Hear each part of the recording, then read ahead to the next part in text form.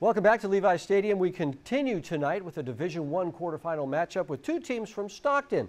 St. Mary's comes into the week 9-2 on the season, having won the Tri-City League Championship. The Rams travel across town to take on the Sac Joaquin League champions. That's right. The Edison Vikings are the 4th seed and are led by senior running back Jalen Blacksher. Mattress Firm wants to find you a mattress that is your perfect match, and each week we scour the section for the biggest game of the week. This week, Edison and St. Mary's is the Mattress Firm perfect match. Parker Reed coming to you from Stockton, bringing you the showdown between Edison and St. Mary's. And let me just tell you, it was hard for me to see the ball in the air, but imagine the receivers, Friesandra and Dosty. I don't know how he came up with that, dusting up those defensive backs. But St. Mary's got the stop, and the star QB, Cruz Herrera, drops back and does what he's done all season long, scoring touchdowns, this time finding Asiri Danielson 6-0 Rams. Let's get an Edison answer in these highlights, though. Next drive, Aiden Carr to Jalen Blacksher, 50 yards down the sideline, and he is gone right past my camera. That helped in this foggy night. 7-6 Edison. Matthew Kane kicked the field goal to put the Rams up 9-7, but on the ensuing kickoff, it's Jonathan Taylor. And no, I don't mean the Colts running back. The Vikings electric kickoff returner. He has a house call. Touchdown Vikings. I told you to come down here. I told you.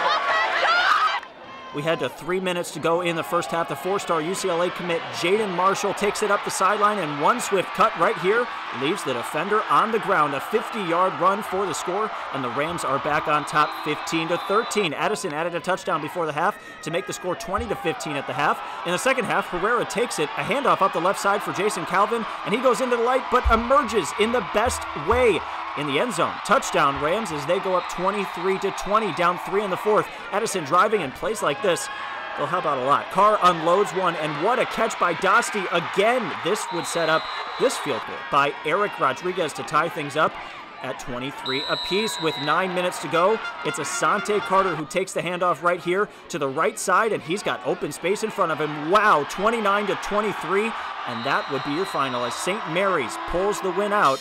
The only question left is, how do you guys feel? Parker Ream here at Edison High School. You know, it was a foggy night, but they got it done. St. Mary's, they took the dub.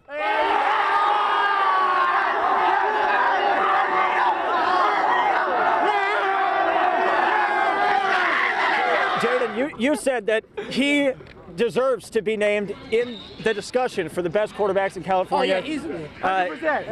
Let's go to you first. What do you think about that?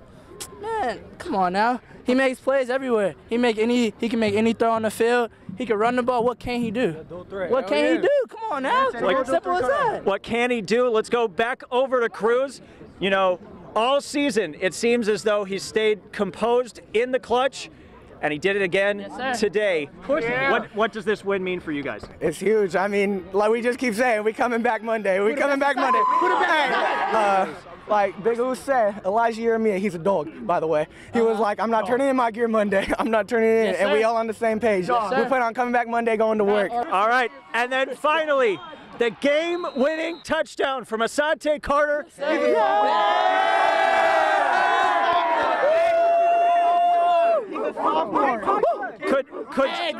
Could you see in front of you heading to the end zone right there? Oh yeah, that's my offensive blocking right there. Oh yeah. I gotta thank them on the blocking. I can't do it without them, so you know.